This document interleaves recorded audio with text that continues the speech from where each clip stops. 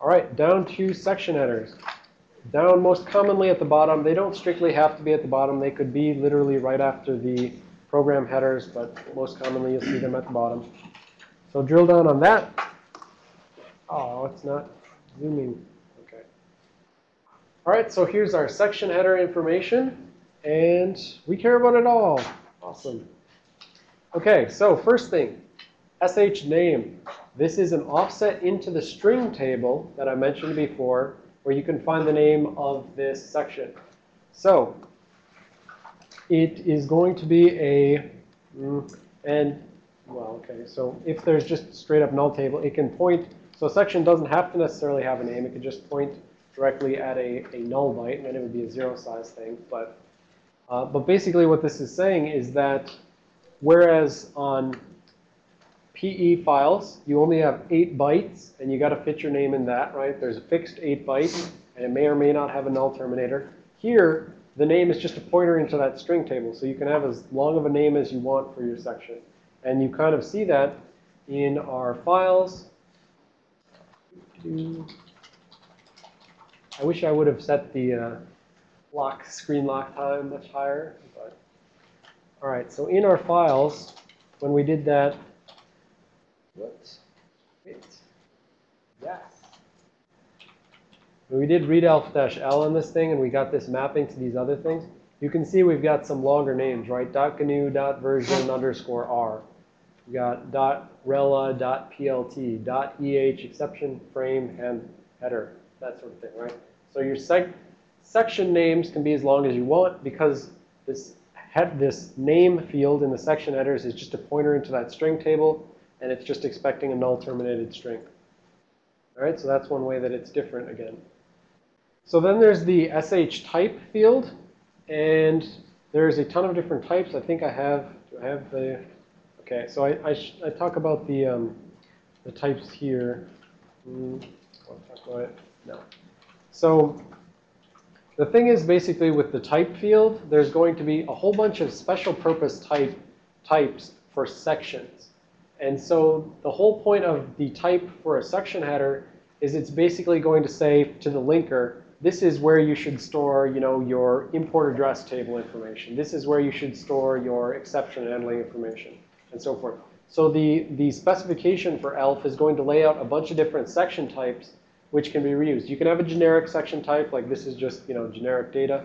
But then there's also a bunch of little specific kind of section types that we'll use for specific things. So we'll kind of show a few of those in a little bit, but just wanted to say that this is different from the sections that we had back in PE, because whereas previously sections were just sort of like, it's got some data and it's going to be mapped in, and if it was anything special, it was special because it was because of the something pointed to by the data directory.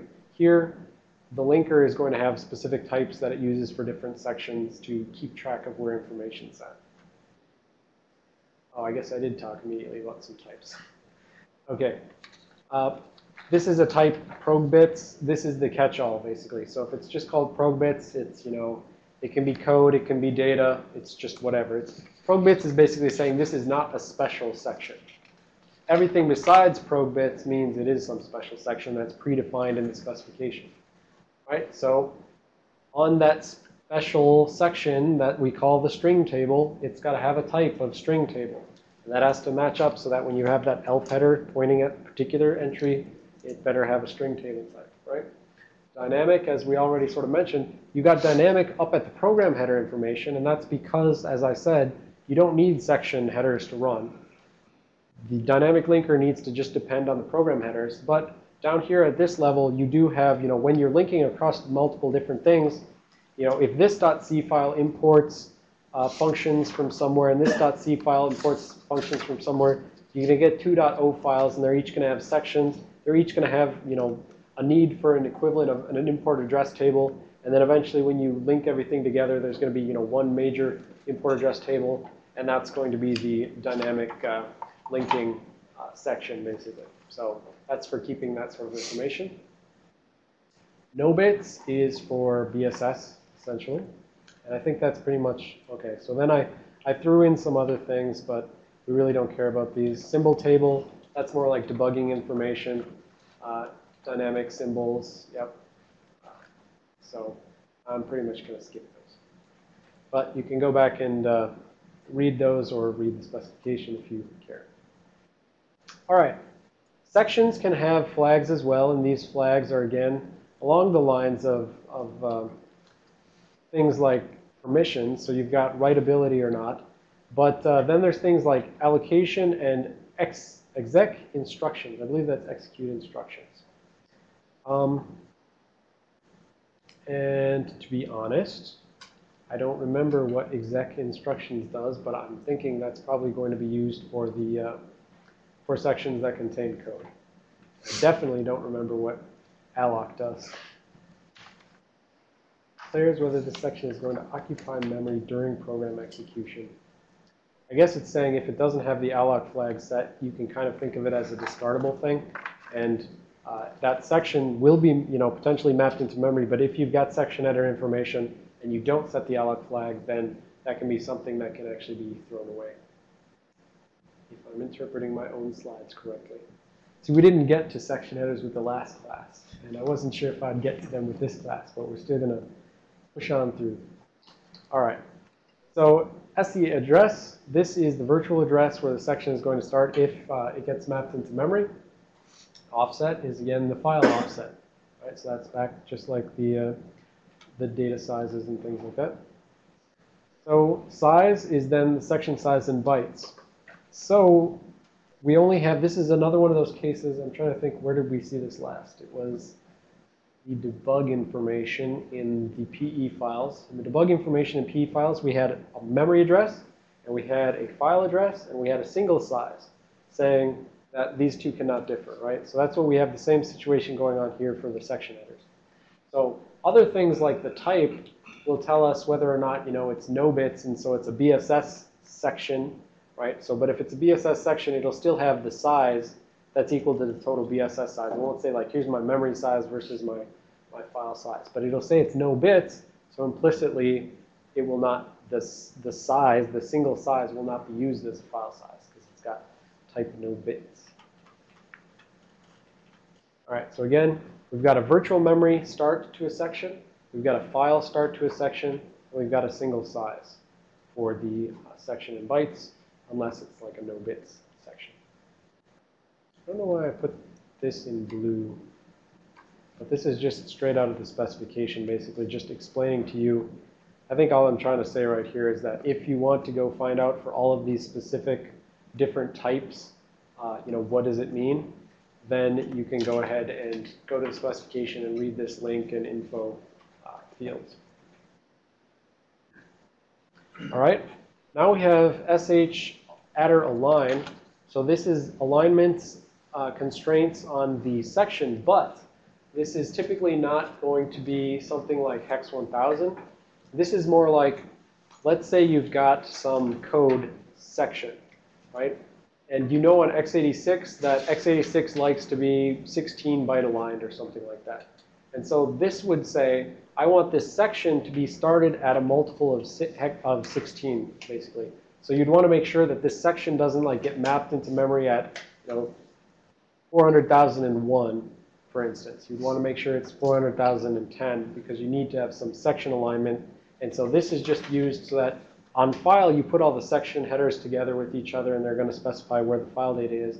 But in memory, you want to make sure that they're still on appropriate alignments if they have any extra constraints.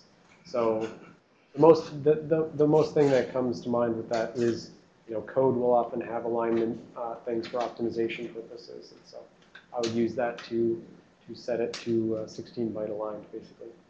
But overall, this has to be a multiple of 2. All right, so if the particular section has within it an array of other structures, basically, then, so basically, if you see that the type says that it's one of these special things like a symbol table, where it's going to have all your debugging structures built in, then this entry type is going to say what the size of each of those debugging things is. So basically, just knowing that it's a symbol table section is not enough to tell you like what the size of each of the subsequent symbol table data structures is going to be. So that's what this thing is for. And so as you can see, it's just used with some particular special types of sections. Okay, so here's some of the table showing all of the different by convention things that they're set to. Special sections, here's some of the names. Kind of already, I mean, these are basically the same as what you, well, things like .text, BSS data, and R data, those are the same. Although I think this should be .ro data. Pretty sure that should be RO data.